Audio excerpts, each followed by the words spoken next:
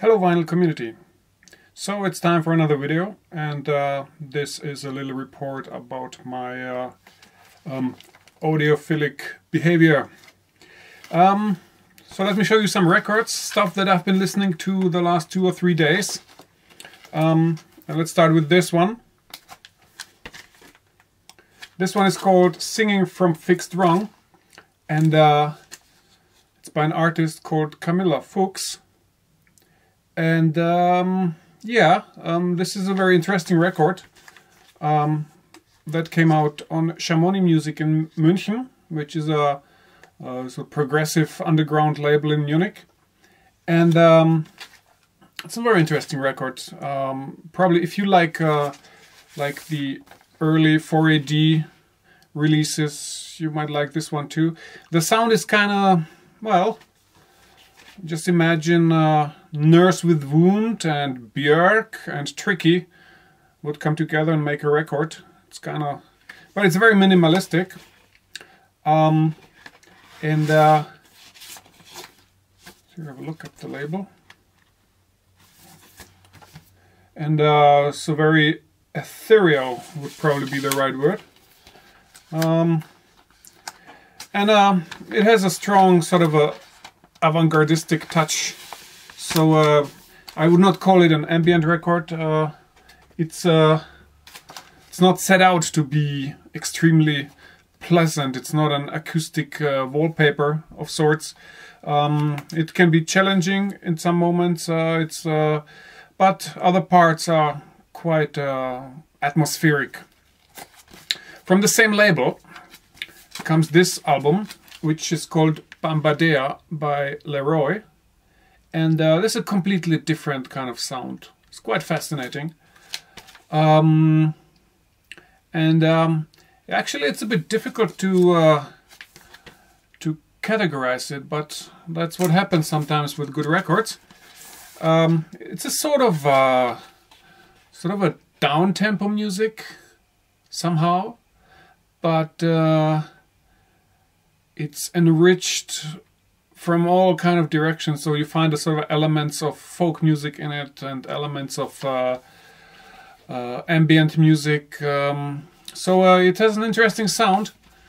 It's something you can listen to over and over and over again. It still feels quite fresh and quite fascinating. Yeah, so it has a very nice feel to it.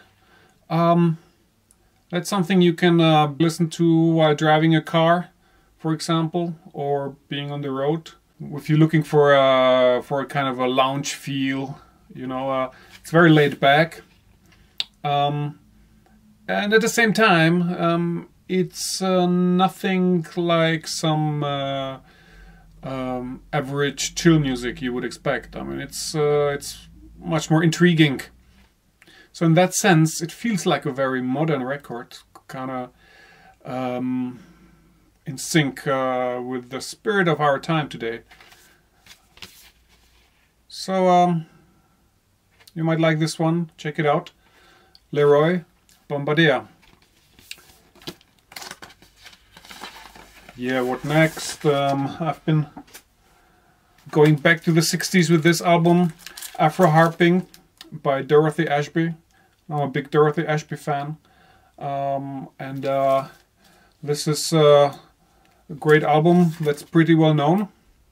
I think I'm certainly not the first one to hold it in a camera, I'm pretty sure. So Dorothy Ashby was a harpist and also a singer. Well, this album also shows her composing abilities. There are some tracks on it that she wrote. So this is a great jazzy record with something special about it, which of course has to do with the fact that the dominant instrument is a harp. So it came out in 1968. Great album, beautiful sound, and always enjoyable. So the next album is a very different kind of animal. Shangri-La by Animal Nightlife. Now I think Animal Nightlife made only 2 albums in the 80s. So this is the kind of music that you could listen a lot at the beginning of the 80s. There was this, in London especially, there was this kind of a new vibe in the air of this sort of a jazzy, sophisticated 80s pop music probably most famously represented by acts like Sade or Fine Young Cannibals or Mads Bianco.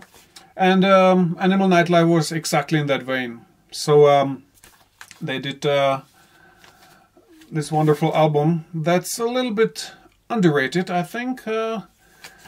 Now it's a challenging cover, kinda.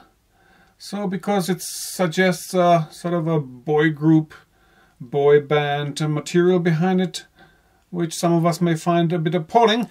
Yet that's not the kind of music. I mean, if you like stuff like Sade,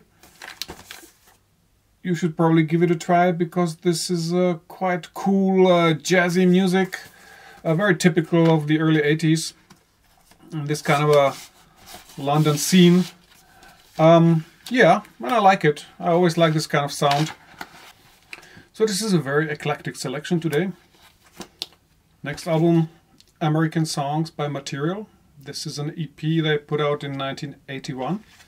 Material, of course, is a famous no-wave band around Bill Laswell from New York.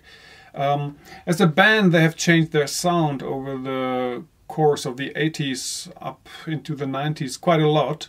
So this is an EP from sort of their first musical phase. So it has a very sharp and edgy sound, somewhere between, well, it's a bit jazzy and it's a bit sort of like you would expect in the late 70s, this sort of American, New York-based punk music, somewhere in between. Cool album. It's one of the 3 EPs that Material released in that time. Yeah, then I heard this one, The Revenant, the soundtrack, music by Ryuichi Sakamoto and Alvo Noto, and with music by Bryce Dessner. And this is a double album, came out 2 years ago, and of course very beautifully looking. A gatefold sleeve. Yeah, I mean, this is quite this album is quite close to my heart, somewhat. Not as much because of the movie, but because of the fact that this was the first release that came out from Ryuichi Sakamoto after his grave illness.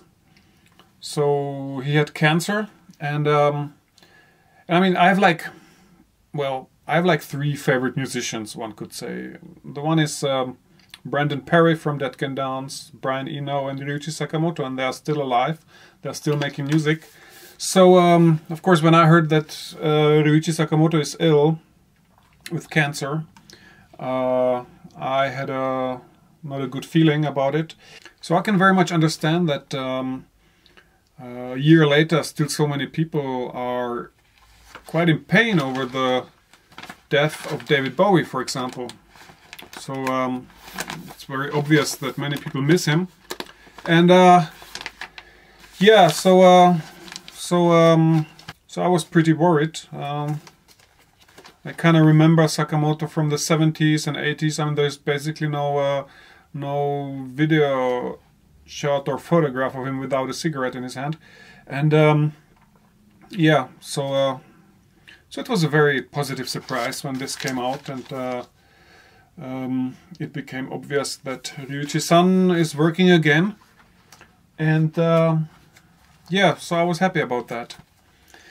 Yeah, it's just a couple more records here. I've already shown this one. This is Sadistic Mika band from Japan. Sort of a first half of the 70s band, rather short-lived, and after they fell apart after 2 or 3 records, some members of the band continued under the moniker the Sadistics, and so they put out only 2 studio albums and 1 best-of album. This is the best-of album, you can see here, So this is still with Yukihiro Takahashi here on drums. And this is just very shortly before he joined Yellow Magic Orchestra. So this band kind of petered apart. And the sound of the Sadistics is quite cool. It's sort of a mixture of almost like Latin music combined with jazz fusion. So rather accessible, but in parts quite dedicated to a more complex format of jazz fusion. So it's somewhere in between. I think there's a video on YouTube from the very early 80s where at least some members of Sadistics are playing one of their songs together with Carlos Santana. Look it up. So that's it for now. I hope you enjoyed it and it was somehow interesting for you, and see you next time, and goodbye.